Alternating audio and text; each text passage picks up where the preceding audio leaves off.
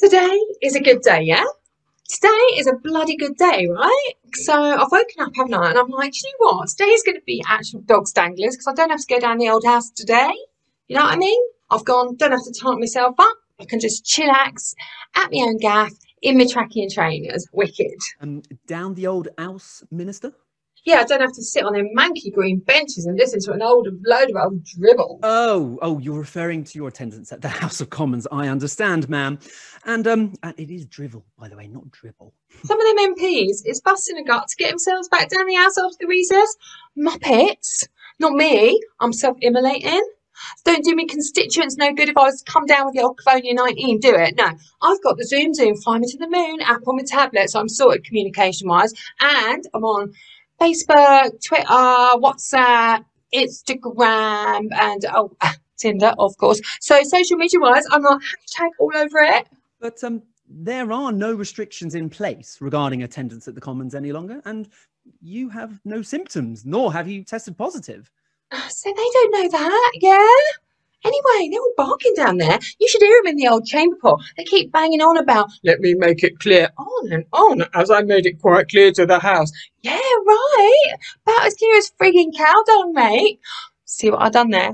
I never used the word shit, because that ain't parliamentary language, is it, right? Highly laudable, ma'am. Are you taking the wee-wee, Matthew? See, I never say the word piss neither. Hurrah for you, Minister. They just talk gobbledygook, but they call it parliamentary language. Yesterday, I only got a FaceTime off your actual chief whip, haven't I? Straight up, he's gone, where is your report for the select committee on youth culture in the inner city? And I'm like, you're having a giraffe, ain't ya? How am I going to shoot the breeze of any youth at this moment in time when there's a pandemic on? Why haven't you noticed, you plonker? So he's gone all la-di-da, you know what I mean? And he goes, no, Miss Churchill, I'm serious. The chairman expected your report yesterday. So I'm like, yesterday we was in recess. I'm looking at him. I made a funny, but he ain't even cracked one. You know what I mean? He's gone, this is your final warning, Miss Churchill. I'm not going to tell you again. So I've given him the finger. But he's already led it. So what does he expect me to do? Lay down and let him walk all over me? Lie down, Minister. Lay is past tense. And why do you begin every sentence with the word so? It is an adverb or an adjective or even a pronoun, depending on how it's used. But it is rarely a word with which to begin a sentence in normal speech. But you know what? You really get on my breast, Matthew. I hate it when you tell me what to say. I really do. You know what I mean?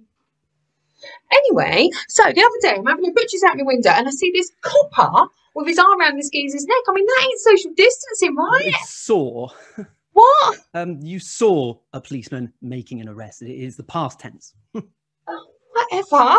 See, saw. It ain't a kiddie's playground, is it? You know what I mean? No, ma'am. Absolutely no idea what you mean. So I open the window and I'm like, what are you like, Minister? Oh, yeah. What am I like? I should have said, I've gone. Well, went. What? Minister, I think you were trying to say I went rather than I have gone. Oh, yeah. Sorry. So I went, oi, copper, you shouldn't be cuddling that fella. I beg your pardon, Minister. Allow me to interpret, if I may. Would I be right in thinking that when you say I'm like or he's gone, you actually mean I said or he said? Oh, yeah. So anyway, I'm like, what are you doing, mister? What's that? Oh, I was merely expostulating with myself, Minister. That is a filthy habit, Matthew. Don't do it when I'm talking to you. Anyway, I'll come over as special to talk to you. Minister, you came over here. No, listen, I'll come here to talk to you because you've got to brief me. Yes. The Secretary of State is taking me to Downing Street this afternoon. It'll be the first for the Secretary and I. Me? What? Well, it won't be a first for I, will it? You meant to say it'll be a first for the Secretary of State and me. For God's sake, Matthew, why can't you speak the Queen's English? Where was you brought up? Brought up? I bet you ain't even British. Oh, ma'am, you leave me totally discombobulated. Aye, there you go. I knew you was foreign. You're Greek, ain't you? You ain't one of them siren seekers, are ya?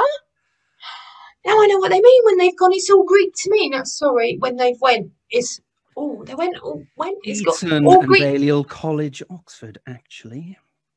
You know what? I'm going to have a word with that Domino Cummins. He'll sort you out. We can't have bubbles in the civil service. Bubbles. Bubbles Greek. Greek. We can't have Greek siren seekers running the country. We ain't even in the EU no more. Quite right, Minister. And it's the EU, by the way. Don't put words in my mouth, Matthew. I know what I'm saying. I know Eeyore is a donkey, right? You know what I mean? Listen, Tracy, darling. I don't give a flying fuck what you think of the European Union. And as for your briefing, you can stick it right up your arse. Oh, Matthew! That ain't parliamentary language, old boy. Do you know what you've done there? You was like just getting... Oh, my God!